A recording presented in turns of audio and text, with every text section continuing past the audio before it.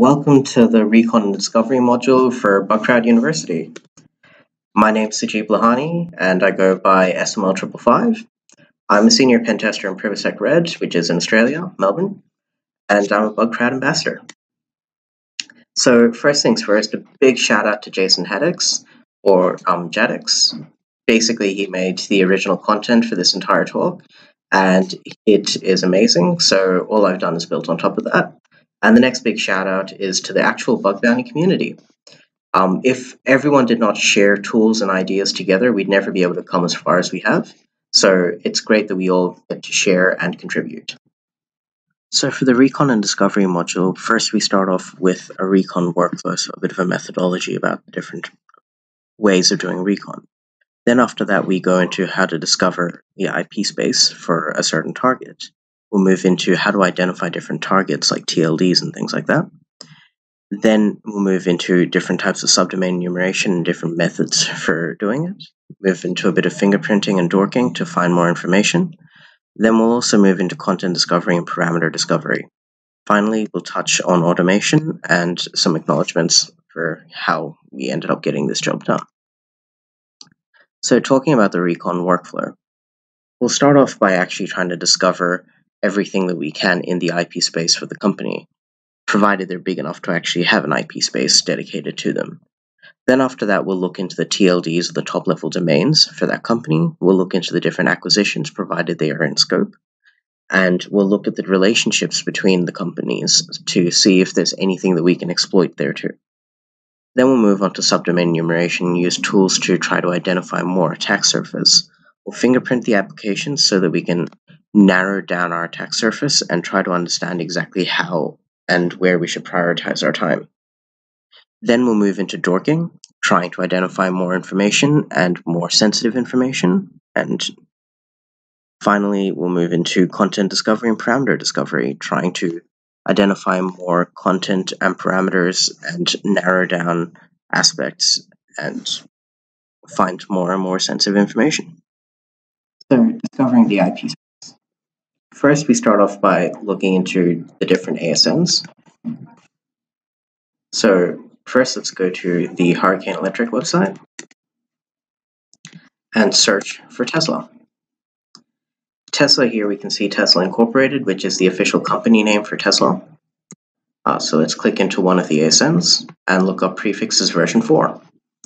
Here we can see the version 4 IP addresses within the CIDR notation. So each of these are hypothetically within scope.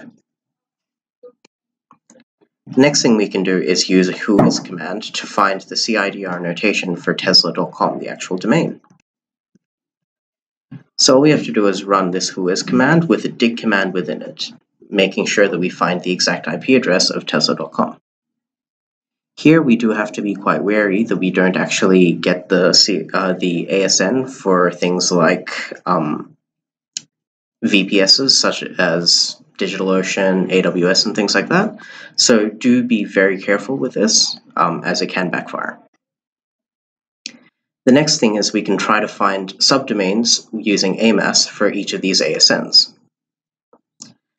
This can be done pretty easily by running AMAS, Intel, and then using the organization Tesla.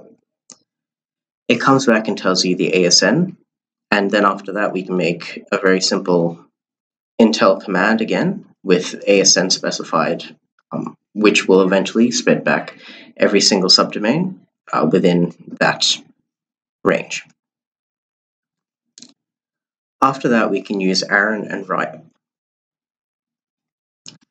So yet again, all we have to do is simply search for Tesla, and here we can find the different network ranges and ASNs yet again.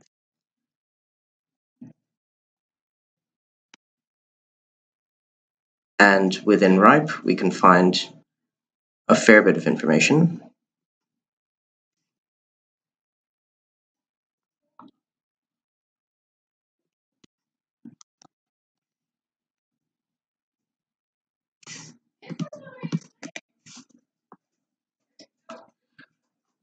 Inclusive of INET numbers, different countries, ranges, and things like that.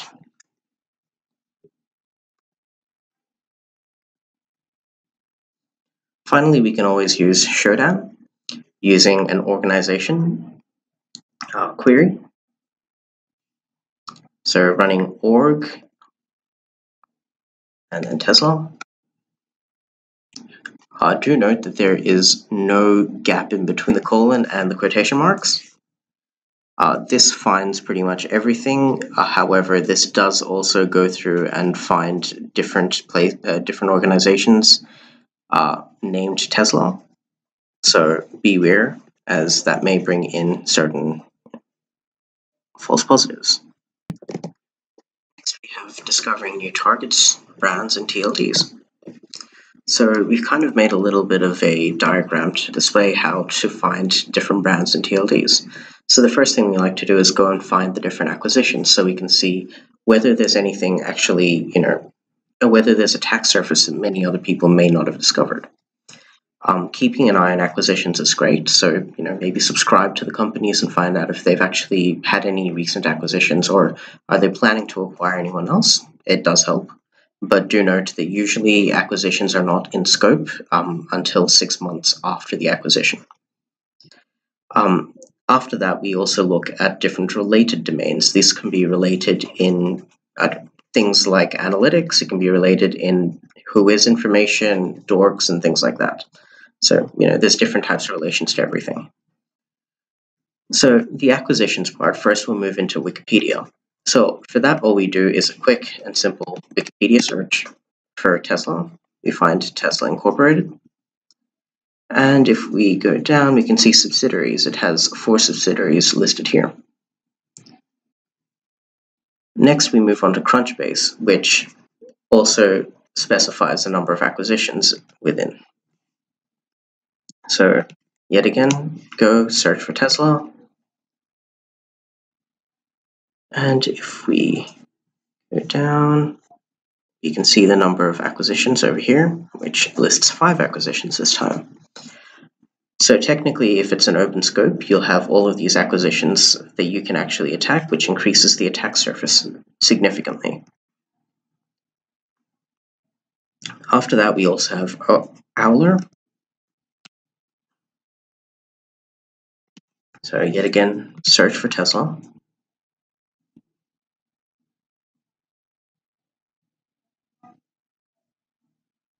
And you have in the acquisition section a bit of a description about each company, how much it was bought for, and things like that. After that, we can also try acquired by.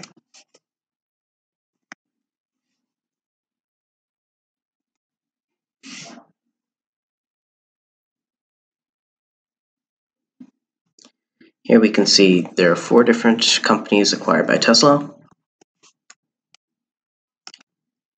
And then we can search for LinkedIn. Over here in LinkedIn, it's a little bit different. You have affiliated pages instead.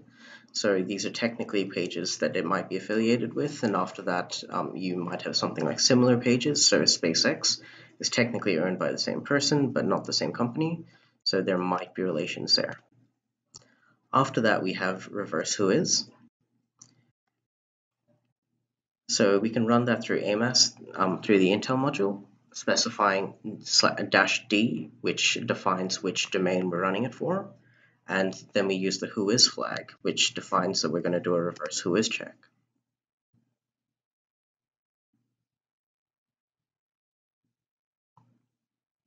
In green, you can see the different domains that are related to Tesla.com.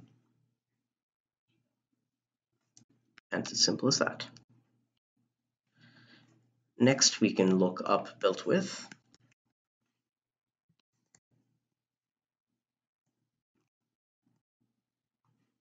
So in built with, if we go to Tesla.com, we can see all the different types of analytics and tracking that it has. And if we go to relationships, we can see the different analytics codes being used. So things like Google Analytics, you can see that the same analytics is being used in different websites. So they are very likely to be by either the same vendor that has created the website or by Tesla themselves. After that, we can use things like Google Docs to look up copyright.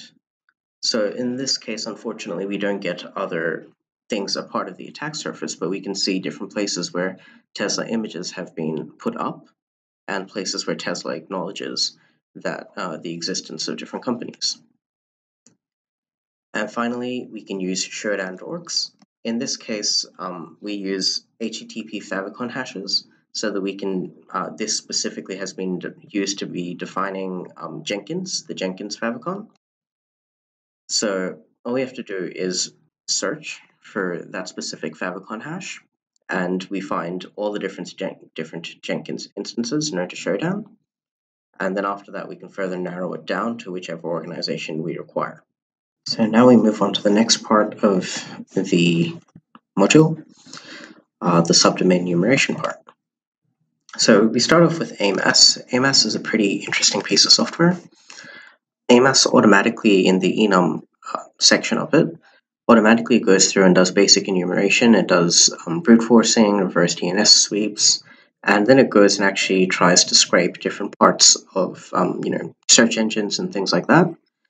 And it also pulls data from different certificates and different APIs and puts it all into one place for us in an easy manner, so that we can just simply scrape off the subdomains that we want and keep moving with our process. So we can run the AMAS command, which is AMAS enum -d, and if you want the IP addresses, -IP, and it takes a few minutes to run.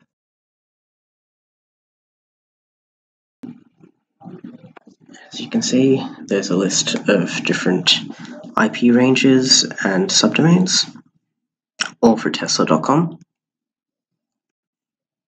Another big thing to note for AMAS is make sure that you actually fill out the config.ini file.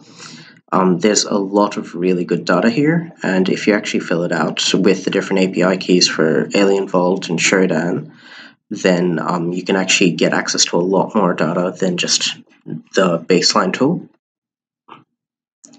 The next tool, which is a bit outdated now, is SubFinder.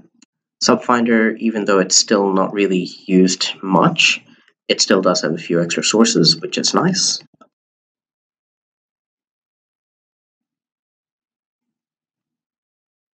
So you can run it with 25 threads, time out of 5, and silent. Silent implies it doesn't actually print out any of the errors or debugs or anything. It just prints out the subdomains. And there we go. We have a list of subdomains. The next major thing that we can do is DNS brute forcing. So there's a list called all.txt, which is a bit overkill, but it's still a decent baseline. So we can download that, which is a GitHub gist. We can also, after we've run the actual DNS brute forcing, we can use go-alt-DNS to get permutations of each of these different current subdomains that are there, for example, like this. And then after that, we can also use commonspeak 2 to use BigQueries to go through and attempt to find different formats for subdomains and things like that. So an example of how to actually run mass DNS. So first we download all.txt, which takes a couple of seconds. Then after that, we use a very simple sed command to add Tesla.com to the end of each line inside all.txt. And finally,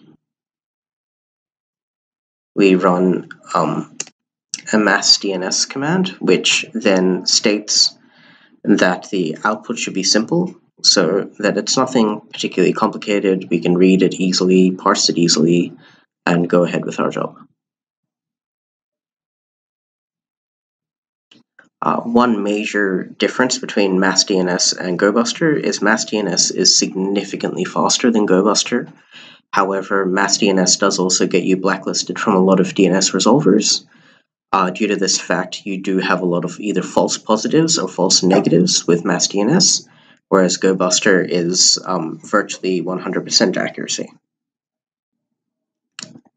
Another thing to note is also the DNS resolvers within the repository may be out of date. I don't think it's been updated anytime recently.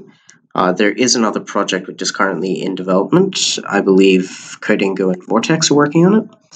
And that is a tool which simply goes through and grabs a list of different resolvers on the internet and tries to find which ones are legit and which ones are not, and then gives you a list of these resolvers.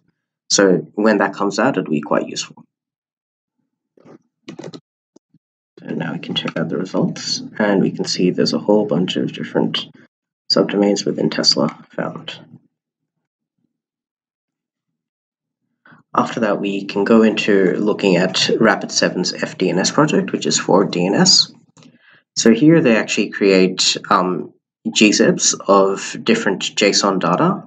So the example given in the slides is at the time of writing the slides, the latest any DNS resolutions for the entire internet known to Rapid7 at that current point in time.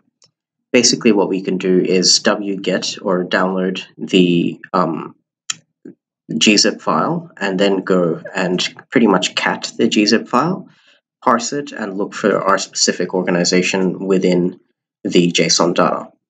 So how we can do that is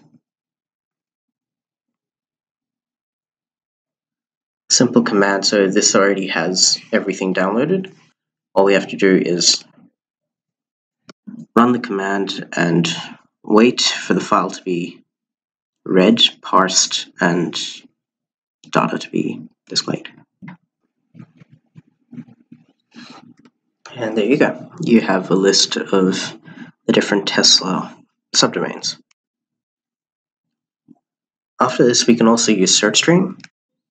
So SearchStream is a live stream of all the transparency logs going through for each SSL cert. However, usually you'd be grepping it with the company name. For the span of this talk, we're probably not going to do that because it's unlikely Tesla will be pushing anything new. Next up in the Recon and Discovery module is fingerprinting. So fingerprinting is basically when we try to identify what the application is actually made of, what services are running, what content management systems are being used, and things like that, so that we can narrow down the attack surface and try to prioritize our time on more important things. So we'll start off by using built with. We look up tesla.com, and here we can see different tracking being used, different widgets, frameworks, payment systems, CDNs, CMSs, and JavaScript libraries. So this helps us narrow down exactly what kind of software is being used by Tesla and what type of attack vectors we can look at. Next, we'll also look at Wappalyzer, which is what I use as a Chrome plugin, and it's pretty simple. All you do is click on the button, and you can see all the different software is being used, so CMSs, load balancers, programming languages being used, etc. So it's pretty easy to use and it's very visual, which is nice. But for the people who want to be a little bit more on the automated side and a lot more scalable, there's also something called WhatWeb, which is nice and easy to use. All you have to do is write WhatWeb and then the domain, and it'll actually spit out a fair bit of information about it. So let's go try it out.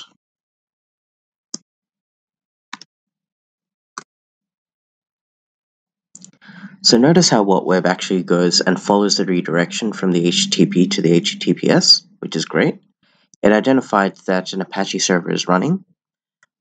It found the IP address, it found different headers in the title and things like that. It found that it's running jQuery, which is pretty helpful stuff. It does also identify whether or not the cookies have HTTP only and secure flags and things like that, so that can be helpful for certain bugs. Then after that, we can try enumerating the different services. So for this, I like to use massscan to quickly go and find out which ports are open at a very fast rate. and then use nmap to go and find out and fingerprint which services are open on those ports. So we'll quickly just run this mass scan command.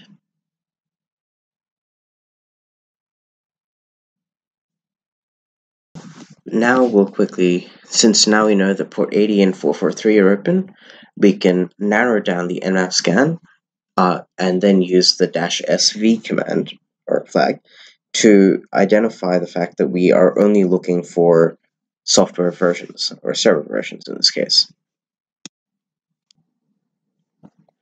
Cool. So unfortunately, we couldn't actually fingerprint the services running on the open ports.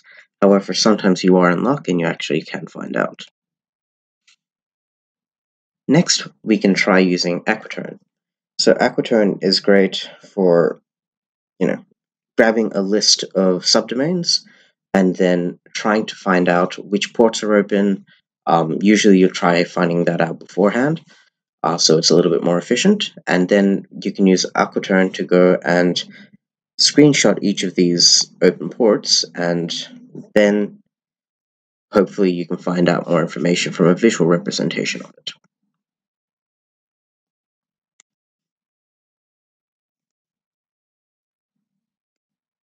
So we run the command, cutting in a list of Tesla subdomains.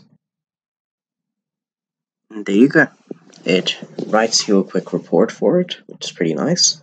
And it also gives you a very quick summary of what happened throughout the discovery process. Then after that, we have the classic Wayback Machine enumeration. This is something that Jason Haddox tweeted and was in the previous set of slides. I thought I'd keep it in because it is still extremely relevant. We'll go through about how we can automate the Wayback Machine URLs using TomNomNom's tool, but it is still very, very relevant. Unfortunately, we don't have a demo for it. Is dorking. So this is basically where we use specific filters and things like that to go and narrow down the information that we're getting from specific services. This really does help in finding more information hidden on the internet.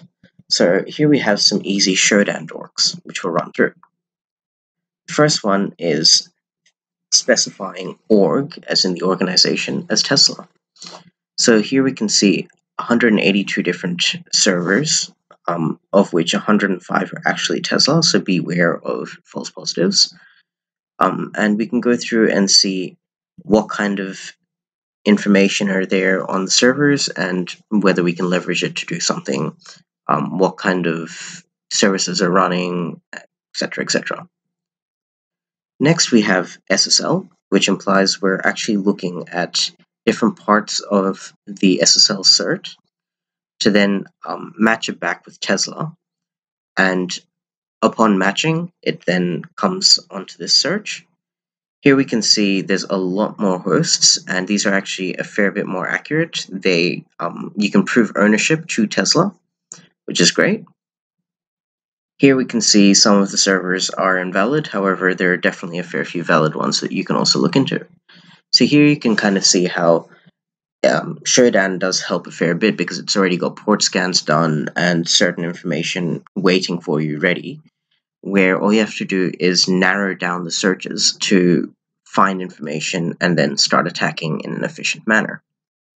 We can narrow things down further by using HTTP component. Here we've narrowed it down to say every single Drupal instance known to Shodan with Tesla within the SSL certificate, show us what you've got.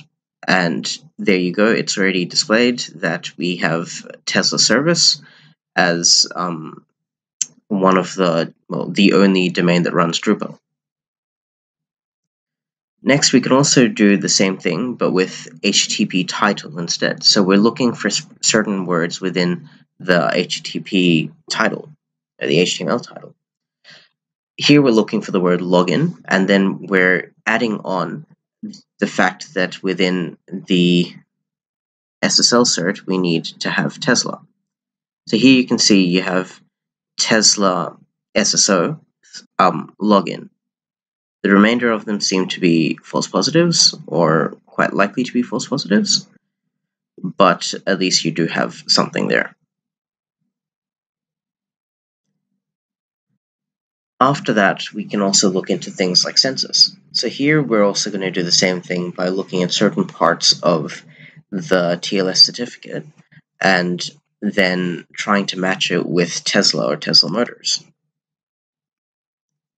Here we've run the command, and we can see Tesla Motors is in each and every one of these certificates. So these are definitely earned by Tesla in some capacity. Now we have to go further and try to enumerate them, find out exactly what's running and what's not, whether they're likely attack vectors. Basically, we fingerprint them further and try to figure out whether we want to spend time attacking this host or not. After that, we can also do things like GitHub dorks. These are some examples. The first one will actually try to identify any plain text passwords within GitHub, stored within either commits or code. The second will be anything with Tesla.com and key. And the third is Tesla.com and API. Sometimes you can find hidden API endpoints and things like that, which can help a fair bit.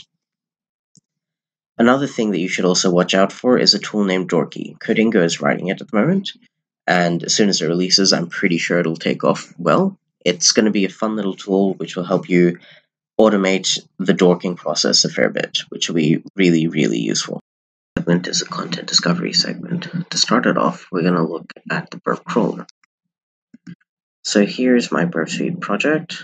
I have the scope defined extremely loosely for Tesla, so you might want to narrow that down. But we'll go to tesla.com and make sure that we have a proxy on properly.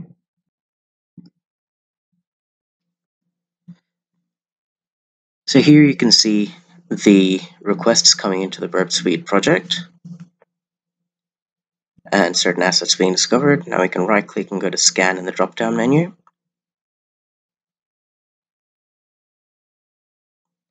We can click on the crawl option and check the scan configurations to see if we need to change anything. We'll keep it default for this one. We can also check for resource pools to see if we need to thread it in any way, shape, or form. And we'll kick off the scan. You'll see inside the dashboard a new job has opened up. So you can look at the event log to see if anything different is happening, and you can see that it's finding unique locations as it's going. This basically implies that burp suite will follow links and things like that to attempt to identify different resources within Tesla, which can prove advantageous to us. After this, we can simply go to target and look at the sitemap and try to identify different endpoints which might be interesting to us. After that, we have Link Finder. Link Finder is a small software which helps us go through the different JavaScript files on the actual target and then parses them and extracts possible links. We can use this using the exact command on the screen.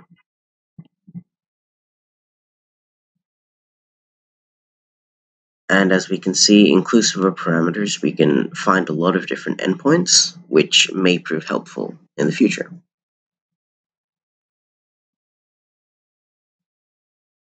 Then there's JS Parser, which is a very similar software. We won't be showing that in a demo today. After that, we have GoBuster and RecurseBuster. So the difference between GoBuster and RecurseBuster is GoBuster does a lot more than just directory brute forcing. It can also do DNS, vhost scanning, and things like that. Whereas RecurseBuster only does directory brute forcing, but it also recursively does the directory brute forcing. And RecurseBuster has built-in head support, so it'll perform smaller queries and get smaller responses and attempt to use head to identify whether a file exists or not. This can be quite efficient, a lot of the time. And yeah, so for today's demo, we'll actually go through GoBuster, and we'll try to GoBuster with common.txt, the upload Tesla Motors server. From the results, we can see config.php was identified. In this case, config.php didn't actually have any information in it, but it is good to know that there is a config file there. Next, we can use OTX URLs, which basically goes through and attempts to find the different URLs from within Alien Vault. So all we have to do is echo the domain that we're looking for, pipe it into OTX URLs tool, and in this case, I've truncated the data just to make sure it's easy to read. So it's a very simple tool, but it's very efficient and can be used within your workflow, automated very quickly. Next is Wayback URLs. So this is a very similar thing. However, it grabs the URLs from the Wayback Machine instead of Alien Vault. We can do the same thing by piping the input into the Wayback URLs tool, and then we truncate the data yet again. As you can see, some of the time we also get things like parameters, which can prove quite helpful when trying to, when fuzzing, things like that. Next, we introduce a brand new Burp plugin. I'm the author of the plugin, which I think is pretty cool. So this plugin is based off the Red Hunt Labs Burp plugin called Asset Discovery. This basically goes through and attempts to discover different assets within each website by statically analyzing the responses. Here you can see it automatically created from passive scanning, automatically created 3 different findings with different sub-findings. Firstly, it'll start off by trying to identify different assets for IP addresses. It'll also try to find different domains and things like that, which can be helpful for things like second-order subdomain takeovers or second-order domain takeovers in general. And then we also look at the different subdomains found from this single interaction with the website. Next up, we have parameter discovery. For parameter discovery, Parameth seems to be quite a popular tool. In this case, we will not be displaying how to use it because of time constraints.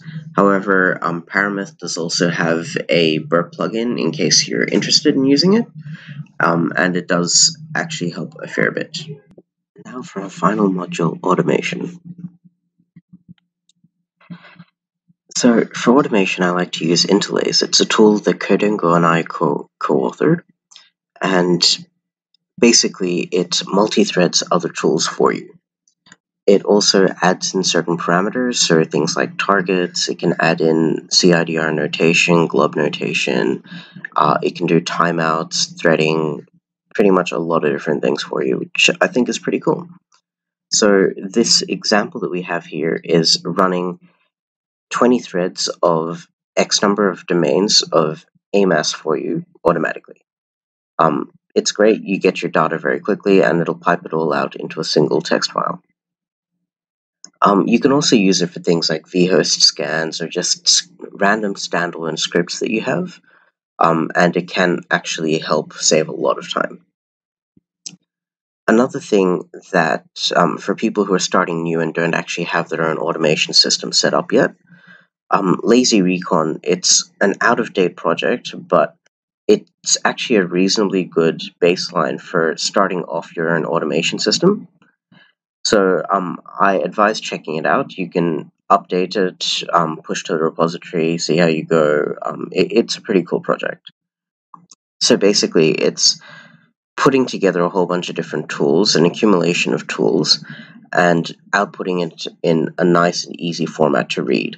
and then kind of going from that and fingerprinting each application and then attacking it in whatever way possible. So another big thing is everything that we've said so far in this entire module is just the tip of the iceberg. There's plenty of other things that we haven't had the time to cover or we don't even know about ourselves. So make sure that you definitely do go through and try to do your own identification of different recon methods and share with all of us.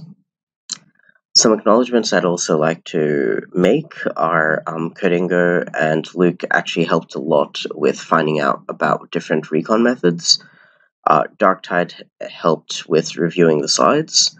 Vortex helped a lot with Census, CDL, and TomNomNom for some of their tools. Cafix for AMAS, and pretty much every single tool dev team in the industry. If it wasn't for you guys, I don't think this thing would happen. So thank you very much, and I hope you liked it.